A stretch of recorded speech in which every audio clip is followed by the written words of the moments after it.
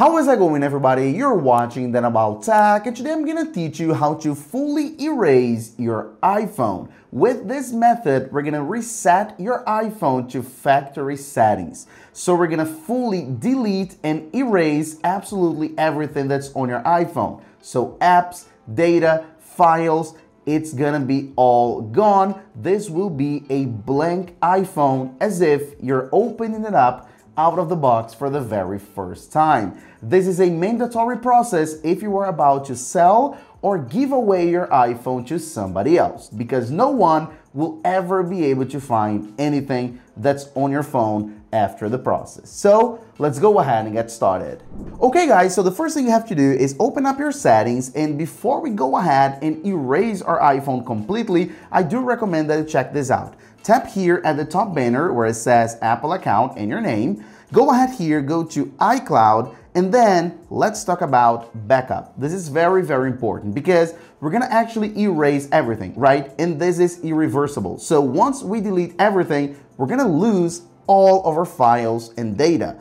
And if you want to actually still use this data on a new device, let's say you're selling this iPhone, you're going to buy a new one, and you want to keep your files for the new phone because this one is going to be completely blank, right? So I do recommend that you back up your iPhone right now before erasing it. So then you have a security copy that you can easily use to restore on a new iPhone. Okay, so this is very, very important. If you don't really know how to do this, I'll lead you to another video. I'll leave a card right here, link in the description, where I teach you how you can back up your iPhone. iCloud backup, computer backup. So there are a few different methods, but on this video, you find out very easily. Okay, so now that the backup part is clear, let's go ahead and actually erase your phone. So in your settings, scroll down until you get to general, tap on it, and then scroll all the way down to the very last option, transfer or reset iPhone. Tap on it once again,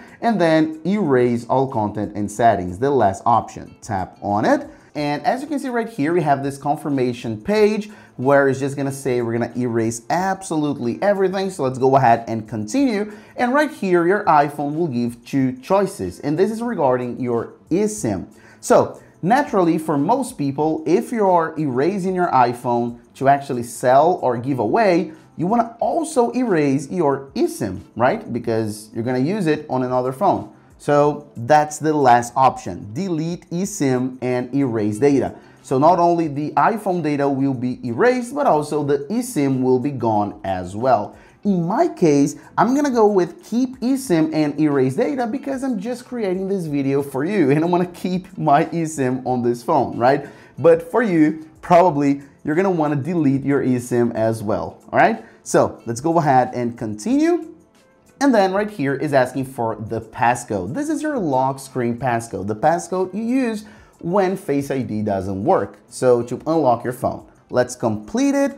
And then if you have an iCloud backup, remember we talked about backup. So if you have an iCloud backup enabled, it's gonna actually ask you to wait for it to finish, just to make sure it gets absolutely everything and the backup is up to date. So I do recommend that you wait. Generally, it doesn't take too long, as you just saw. And then right here, it's asking you for your Apple account password to turn off Find My. So to turn off activation lock. This is a security feature, okay? So go ahead and type it in. And before we actually go ahead and continue, I want to talk about stolen device protection. So if you have stolen device protection enabled, maybe you will see a screen just like that, as you're seeing right here, asking you for a 1 hour delay. So you may have to wait 1 hour before you're able to turn off Find My and activation lock because of this extra layer of security. Since I don't have it on my iPhone, I'm just gonna go ahead and turn off, as you can see,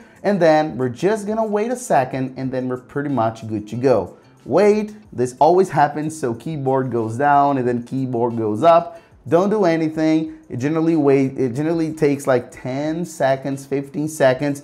It's working, it's doing its thing. Let's wait. So yeah, we're gonna wait here patiently until it's done. And so as you can see, it just does that. Out of the blue, it just like turns off and shows us the Apple logo with the loading bar. So as you saw, I didn't press on anything, I didn't lock my screen, I didn't exit settings, nothing like that. I just waited. This is an old bug. It's always been like that in iOS, and I don't know why Apple has this screen with no feedback. But anyway, so all you have to do now is wait. You're gonna see the Apple logo, loading bar, iPhone turning off, turning back on. You're gonna see another Apple logo, another loading bar. It's how it works, okay? But it generally just takes like 2 to 3 minutes. So don't do anything. You can leave your iPhone on the table, let it do its thing, let it rest. I'll be back in a second. And so after about 4 minutes or so, we're good to go. Your iPhone is, in fact, reset to factory settings as if it was opened up out of the box for the very first time, as you can see at the famous hello screen. It's not linked to your Apple account anymore, so you can really go ahead and sell it or give it away to anyone. This is a completely blank iPhone, good to go. So thanks a lot for watching, and I'll see you on the next video as usual, guys. Bye bye.